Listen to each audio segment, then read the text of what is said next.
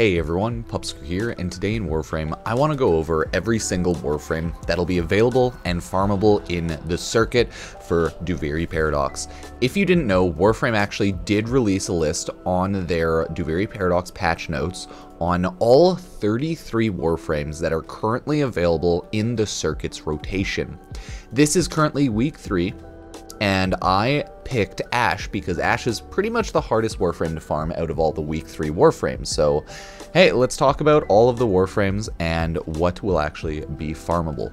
If you didn't know, Warframe has this entire little blurb down on their website with a list of every single one of the Warframes in seemingly order of their rotation.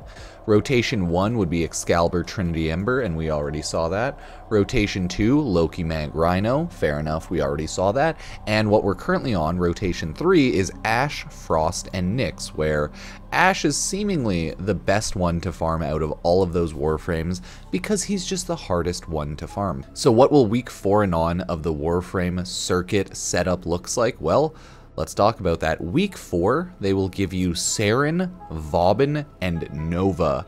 I feel like either one of those are fine to farm. They are giving us a good chunk of random quest frames, so yeah, a lot of people want to farm up a good chunk of those after, right? Week 5, there's Nekros, Valkyr, and Oberon. A lot of people will probably grab Nekros for the increased loot. Valkyr and Oberon are also really cool, good frames that, you know, you should pick up if you like them, but I have a feeling that most people will go with the Nekros on week 5 because everyone likes Loot Goblin. So week 6 is Hydroid, lol, Mirage, and Limbo. I would probably say go for Mirage on that week, or go for Limbo if you like jumping in between stasises and in between your little rifts, but Mirage is definitely the best one I would say there. Either way, it's still up to you, so you can pick either one of them. For week 7, there's Mesa, Chroma, and Atlas. I would 100% pick Mesa still, or Chroma because he's a pain in the butt to farm comparatively, right? So Mesa is a great frame, 10 out of 10, it does great damage, kills enemies amazingly. Chroma is a dragon frame, and you know what, while he has a cool passive kind of kit, could be better, he's good for profit taker credit farming, but you just don't see a ton of Chromas out there. And Atlas is just punchy boy. Atlas does Atlas things. Should probably also mention that the circuit is amazing if anyone wants to helmet up their characters and get anyone thrown into the helmets. So 33 Warframes, you know, 33 Warframes that can get eaten by the helmet, not a terrible idea. Either way, we have week 8, which is Ivara, Inaros, and Titania.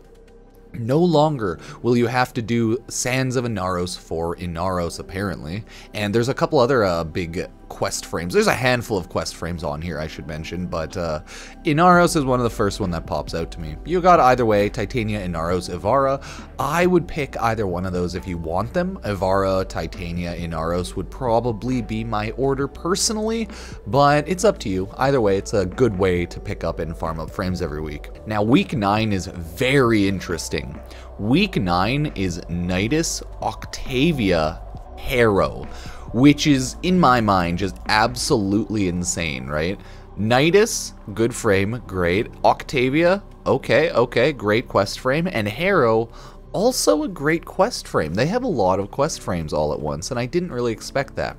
So for week 9, I would say farm up Harrow, farm up Octavia, and farm up Nidus as the last one. That is my personal opinion.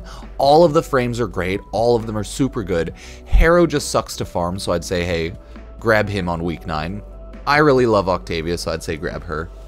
But I don't think the Nidus farm is anything terrible. I just straight up cannot remember. But hey, I would say Harrow, Octavia, Nidus. So for week 10, we then have Gara, Khora, and Revenant. So amazing frames overall. Khora is pretty interesting, but not my style. I would recommend everyone pick up Revenant for just invincible Reeve boy, or everyone can pick up Gara for a good, better Frost-like defensive frame. Either way, you're not really going to be missing out or losing out because these will repeat past week 11, so you can always farm them up if you give it some time and wait. Last but not least, we have week 11, which will be Garuda, Baruuk, and Hildryn. So more quest Warframes, more open world Warframes. Huge pain in the butt to farm Hildryn, so maybe you'll want to farm her up from week 11. Garuda and Baruuk are also both really strong, really cool, interesting. I think more melee focused frames technically, with either blood stabbies or fists of monkish fury. So all are honestly good Warframes to pick up, but maybe pick up one that you haven't farmed, one that you don't want to farm from like their proper area, or one that you're lazy about. Either way, that is currently the known list released by Digital Extremes on their update for all of the Warframes coming, with the Duviri Paradox circuit in the full 11-week rotation.